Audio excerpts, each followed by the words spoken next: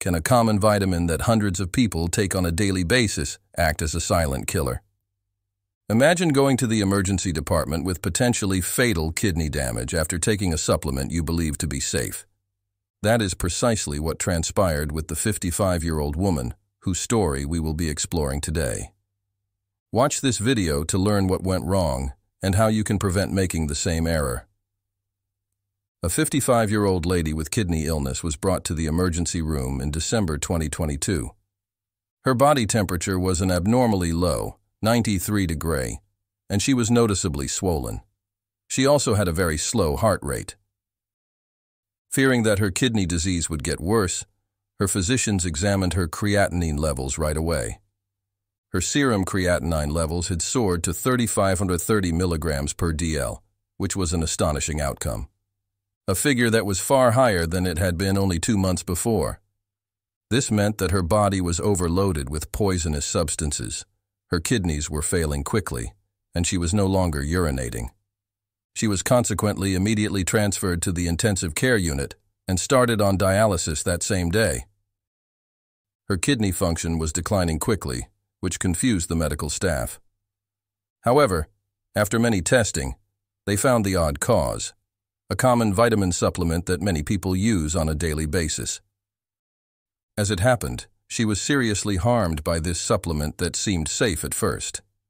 The over-the-counter vitamin supplements can occasionally present a greater risk than prescription drugs. In particular, if taken incorrectly, there are 5 vitamins that can be especially dangerous. Today I'll talk about the serious risks that people with kidney illness have when taking specific vitamins. Even while it can be harmful to kidney health to avoid all vitamin supplements, it's important to watch what you put in your body. This occurrence is a part of a larger trend of hospital admissions brought on by vitamin mismanagement. Kidney stones were recently experienced by a TikTok influencer who used vitamins to boost her immune system. A 61-year-old man experienced severe discomfort earlier in the year, which was first thought to be pancreatitis, but was later linked to vitamin pills. Another disturbing example featured a patient who, after taking enormous quantities of a vitamin for just 1 month, developed acute leg cramps, incessant vomiting, and a dramatic 28-pound weight loss that finally resulted in the kidney's destruction. These anecdotes highlight the significance of knowing exactly what supplements you take, understanding the right amounts, and being aware of the hazards. Patients with kidney illness are especially vulnerable because their bodies are unable to properly eliminate extra vitamins due to reduced kidney function. This may result in a hazardous buildup that further jeopardizes their kidney health. Today, we'll examine 5 vitamins that have little-known hazards. Certain substances may be hazardous if consumed in inappropriate amounts or forms, and those with renal disorders may be at risk from others. It's important to handle these vitamins with caution. We'll begin with the least hazardous and proceed to those that pose a progressively greater risk. Vitamin number 5. Number 5 is vitamin D, which you may recognize from my previous emphasis on its significance. It is an essential ingredient for kidney health. That being said, it's critical to carefully monitor your consumption. Since vitamin D is fat-soluble, an overabundance of it may build up in the body and cause problems like hyperphosphatemia and hypercalcemia. These illnesses are dangerous and have the potential to calcify the arteries. High vitamin D levels have been known to cause acute renal damage in some situations. It is advised to take vitamin D in moderation in order to minimize these hazards. To avoid arterial calcification, the optimal dosage is usually around 2,000 IU per day, together with 100 milligrams of magnesium and vitamin K2. This routine aids in properly maintaining vitamin D levels. Additionally, another vitamin needs to be taken carefully, especially when it comes in synthetic form, as it may be hazardous. Firstly, though, I would really appreciate it if you could like the video and subscribe to this channel. Your support is greatly appreciated. The 4th vitamin. The synthetic form of vitamin B12, cyanocobalamin, comes in at number 4 on our list of issues. In contrast to methylcobalamin, which occurs naturally, cyanocobalamin is produced artificially for cost-effectiveness. This artificial form is routinely taken because it is frequently found in numerous multivitamins. But using it can come with a lot of risks, especially for those who have chronic kidney disease, CKD. The name cyanocobalamin suggests that it contains trace amounts of cyanide. While the body of a healthy person can easily absorb and get rid of these cyanide traces, things become different when renal function is impaired. The capacity to eliminate cyanide declines in those with lower glomerular filtration rates, GFRs, which may cause a buildup of toxins and hasten renal damage. Studies have shown that minor amounts of cyanide can be produced during the metabolism of high dosages of cyanocobalamin. This may accelerate the deterioration of renal function in those with CKD. Consequently, people who have kidney problems should exercise extra caution and use methylcobalamin instead. 6 micrograms of this natural form of vitamin B12 per day are often advised, especially for those following a plant-based diet, as it is safer for those with impaired renal function. Because synthetic vitamin B12 is poorly absorbed, producers of these supplements often include 100 times the recommended daily intake, RDI, of cyanocobalamin. Although these elevated levels are meant to guarantee sufficient absorption, they may also increase the likelihood of cyanide buildup in those with renal impairments.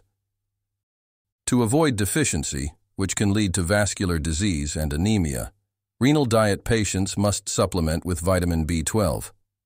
However, choosing the proper type and amount is crucial. Regular vitamin B12 shortage can result in serious health issues. Thus, supplementation is essential, but should be used with caution. People with chronic kidney disease, CKD in particular, are encouraged to carefully read the supplement labels to make sure they are taking methylcobalamin and not cyanocobalamin. They get the benefits of vitamin B12, which is necessary for sustaining good health, without running the risk of cyanide by doing this. The third vitamin. As we proceed with our countdown, the third item emphasizes a vitamin that is widely taken but may pose significant health risks. Numerous negative consequences, such as noticeably higher blood pressure and an increased risk of stroke and cancer, have been associated with this daily vitamin, according to studies. More study points to the possibility of bone loss, elevated cholesterol, and potentially renal impairment in the general population. This vitamin is nevertheless produced and utilized in a variety of goods in spite of these risks. The synthetic version of vitamin E, alpha-tocopherol, should be avoided. The widespread availability of alpha-tocopherol in the market is the problem. Supplements, nutrient-dense powders, drinks, and food products are all added with it. This artificial vitamin poses an especially serious risk to people who have kidney problems. While antioxidants are becoming more and more important in the management and treatment of renal disease, vitamin E in its natural form may still be beneficial. Despite these possible advantages, I highly advise against using vitamin E supplements unless your doctor specifically orders you to. This is especially important in the case of the synthetic vitamin forms. The greatest way for people to safely add vitamin E to their diet is through dietary sources. For instance, sunflower seeds are a nutritional powerhouse that are high in organic vitamin E. The fact that just 1 ounce of these seeds can meet up to 66% of your daily needs for vitamin E highlights their importance in a balanced diet.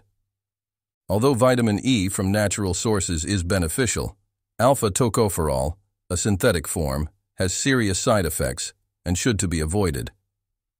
Take extra care while using any supplements that have large concentrations of this artificial component. Before beginning any kind of vitamin E supplementation, see a doctor, especially if you have any underlying medical issues such as kidney disease. The second vitamin. Because vitamin A poses a greater risk to kidney health than even synthetic vitamin E, it ranks second on our list of potential risks. When consumed in large amounts, this vital nutrient, which is often advantageous, poses serious hazards, particularly for those who suffer from chronic kidney disease, CKD. For those with compromised renal function, vitamin A is not advised in routine multivitamins. Products from well-known European brands like Centrum, SmartyPants, or Sween are a few examples of what could be dangerous in these circumstances. Damaged kidneys make it difficult for the body to properly filter and get rid of excess vitamin A. This can result in a buildup of the vitamin, which can turn toxic and cause serious health problems such as rapid kidney degeneration, birth defects, and liver damage. The most frequent cause of vitamin A toxicity is overindulgence in particular foods, most notably fish liver. Although cases of acute renal impairment resulting from food are uncommon, they highlight the importance of exercising caution. Overindulging in vitamin A-rich foods, such as some fish livers, can put you in the hospital because of acute renal damage. This emphasizes the seriousness of vitamin A accumulation that can occur, and that excessive use of vitamin A, even from natural sources, can have serious negative health effects. Many over-the-counter multivitamins contain vitamin A, which can be harmful to CKD patients with low GFR. Therefore, although vitamin A is necessary for good health, it should be carefully controlled in order to prevent aggravating pre-existing renal diseases. The first vitamin. Vitamin C is at the top of our list. Let's take a closer look at the extreme case of the 55-year-old lady who suffered irreversible kidney damage in order to highlight a serious health concern with a frequently taken supplement. The main culprit behind her health crisis was none other than vitamin C. She took numerous supplements, including calcium, digestive enzymes, cranberries, vitamin D, and most importantly, vitamin C, all of which are common and have important health benefits.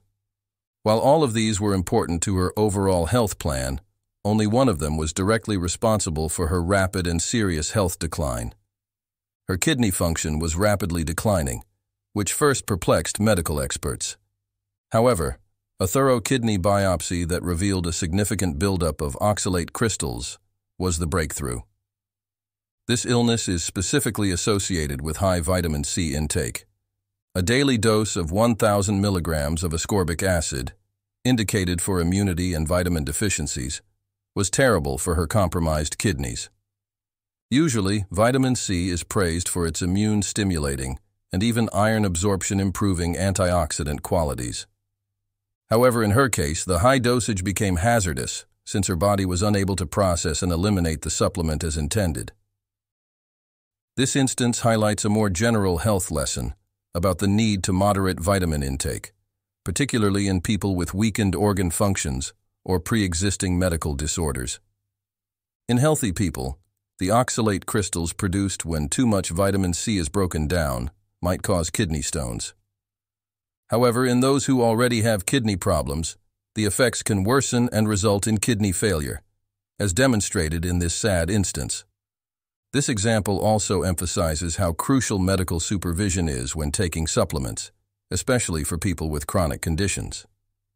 Before beginning any supplement regimen, people with renal disease or other serious health conditions should speak with their healthcare providers so that their intake can be customized.